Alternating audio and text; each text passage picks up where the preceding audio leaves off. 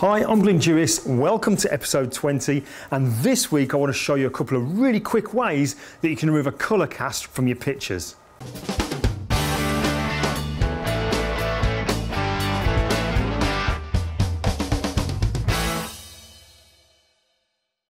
Okay, so earlier this week I had an email from an online friend of mine called Donny asking if I could help him out with a series of images from a photo shoot he'd just been on where there seemed to be some kind of a colour cast. So I asked him to send over one of the pictures so I could have a quick look and then I could give him an idea. And the image you can see on screen now is one of Donny's pictures. I believe he's cropped it down a fair bit, but this is one of his pictures. So what I thought I would do is just show you 2 or 3 ways that you can actually remove colour casts very, very quickly. Now, one of the ways that I would ordinarily try to do this would be within Lightroom or Camera Raw, because obviously I'm going to be shooting in RAW, which means that straight away I'm in Lightroom or Camera Raw and I can work on my pictures in the Develop module there. So at the moment I'm in Photoshop. This is a JPEG image, but in Photoshop CC I can convert this to a smart filter and then go back into Camera Raw.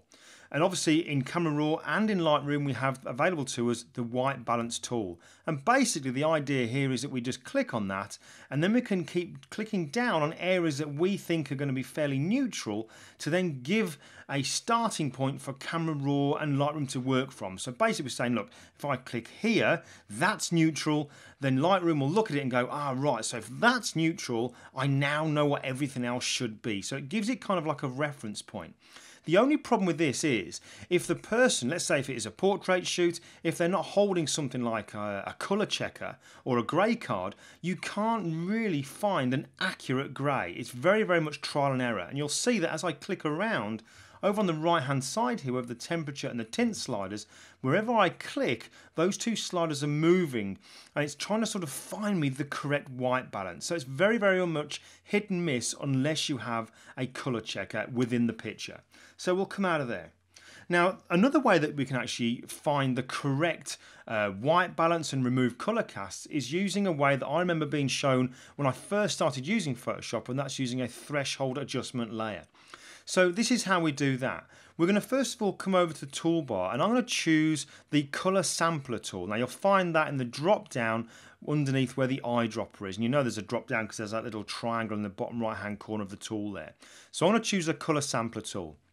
Now it might be that by default when you first choose this tool, up in the top left hand corner of the screen there it says sample size. It might just be set to point sample. We don't really want that. We want to give it an average because we're going to click down on areas of our image. We don't want to just choose 1 pixel. It's best and it's more accurate if we ask it to do an average. So I'm just going to choose something like 3 by 3 as opposed to being a point sample.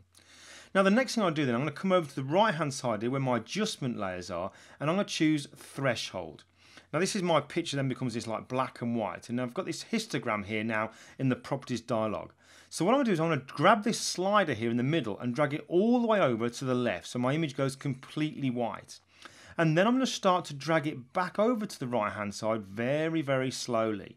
So now anywhere that starts to show up in black, as you can see on the image here, is basically telling me that this is like the shadow areas within your picture. So what I'm going to do now that I'm using this Colour Sampler tool is actually just click down in one of those areas. So I'm going to choose this one just about there. And we can see if I turn that adjustment layer on and off, it has actually chosen the area just between the side of her face here and her little top that she's wearing. Quite a dark, shadowy area. So it has indeed given me the shadow area. Now the next thing I'm going to do is I'm going to go back to my threshold here and I'm going to drag it all the way over to the right hand side so my picture goes black. Then I'm going to get that pointer and start to bring it very slowly over towards the histogram. And anywhere that starts to turn white is basically telling me that is going to be a highlight. So now we've got this area here that started to come up. So again with my Colour Sampler tool, I'm just going to click down there. That's going to give me a little marker and that's going to now tell me that that has now selected a highlight. And again, if I turn off the adjustment, you can see that it is in fact chosen an area on this like lollipop that this little girl's holding. Now, what you can do once you've done that is you can actually get rid of the threshold adjustment layer. So I'm just going to press delete to remove it. Then I'm going to get something like either a levels adjustment or a curves adjustment. It doesn't matter which one we go for, so long as we choose one that's got these little droppers here. And we've got 3 of them. We've got shadows, midtones and highlights. So what I can do is I can actually click on the shadow sampler, and then come over to the first one that I pressed down on. That's number 1 here, just at the side of her face, and click there. And that'll then tell Photoshop, make adjustments, because this is a shadow that should be dark, like a black, and have no real kind of colour cast to it. So I've clicked into there, and already we can see that makes a difference. I then come over and choose the highlight sampler, and then I click that right in the middle of where it says number 2, just there, and click, and it makes a very, very fine adjustment. Now already we can see that that's made quite a nice job of removing the colour cast, but there are actually 3 little samplers here. I've used the shadows, I've used the highlights, but what about the midtones? If I can use all 3, it's going to give me an even more accurate removal of that colour cast and give me an exact look of what the colour of this picture should really be. But how do we choose the midtone? Now I'm going to take absolutely no credit whatsoever for this. This is a technique, an addition to this technique that I learned from my good buddy Dave Cross, one of the original Photoshop guys based out in Tampa in Florida. Now this is a technique that Dave did, and it works an absolute treat. So what we're going to do is we're going to first of all then, let's just remove this curves adjustment layer. We need to basically tell Photoshop now what is going to be a mid-tone within this picture. And we do that first of all by adding a blank layer. Then I'm going to go to the edit menu at the top of my screen and choose fill. And then in the contents here, I'm going to choose 50% grey, click OK. And then the last thing I'm going to do is just change the blend mode of this 50% grey layer to where it says difference. And straight away it looks kind of funky. But what I'm going to do then is I'm going to then choose another threshold adjustment layer. And then now I've got this little slider in the middle here, I'm going to start bringing this in towards the histogram. And the areas that start to show up as being white are areas that are going to be my mid-tone. So I'm going to choose one area just around about here. If I turn that on and off, let's just turn all these off apart from the bottom picture. We can see that it's telling me that somewhere in her eyes, this area here, there's a mid-tone. So I'm going to zoom in, and then I'm going to just press down with my colour sampler tool there. It gives me a number 3. So now what I've got, I've actually chosen shadows, highlights, and now I've chosen midtones. So what I can do is I can delete all these adjustments and all these layers above my original image. Then I'll go to either a levels adjustment or a curves adjustment. Let's go for a curves adjustment. Anything that gives me these little droppers. So now I'm going to choose my shadows. Number 1 was my shadows. So I'll click on the little sample right in the middle there. That makes a nice adjustment straight away. Then we had my highlights. My highlights was number 2. So I'll click in the middle like so. But then my mid-tone. So I'm going to click on the mid-tone sampler here. Come over to number 3, which is right over her eye. And click right on that one there. So now, look what happens when I turn off this curves adjustment here.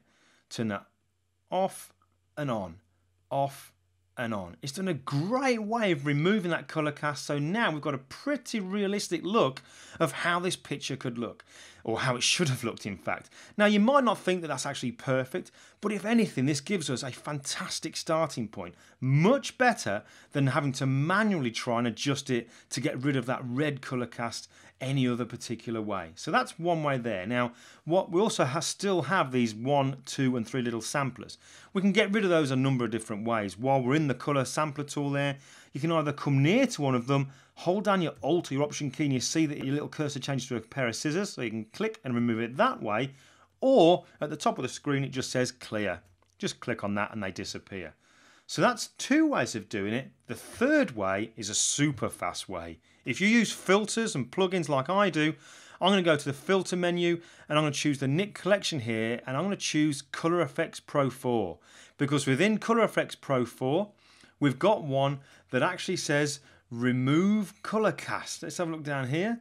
Remove color cast, and you can see straight away it goes into that filter, and we can turn it off and on, off and on, and that does a pretty good job of removing that color cast. You'll also see within the dialog box here of the plugin it says strength. That is basically like the opacity slider here that we would have had on the previous way of doing it when we added that curves adjustment layer. So we can sort of back it off or bring it up depending on what we want it to be, because you might not want to reduce it all the way, but certainly you can have some control here by just bringing the strength slider just to how you actually want the picture to finally look. So there you go, there's just 3 ways that you can remove a colour cast in your pictures. First of all, using the white balance tool within Lightroom and Camera Raw. You've got the technique there that Dave Cross showed us, using the threshold adjustment layer. And finally, if you've got Nik Color Efex Pro 4, you've got the remove colour cast effect. Okay, so thanks for checking out this episode. I hope you like the content. Definitely check out my buddy Dave Cross. You'll see a link on the screen now to his website, Dave Cross Workshops. I highly recommend you check it out. Dave's one of those guys that everybody turns to when they come across problems in Photoshop and have a head-scratching moment. What that guy doesn't know about Photoshop, you could probably write on the back of a stamp. So definitely check him out. But for now, please, if you like the content, definitely click on the like button. Make sure you click on the subscribe button and share this information with any other people that you think might like to see the content that I'm pushing out each and every week. But for now, for this week, that's all I've got for you. I'll see you next time.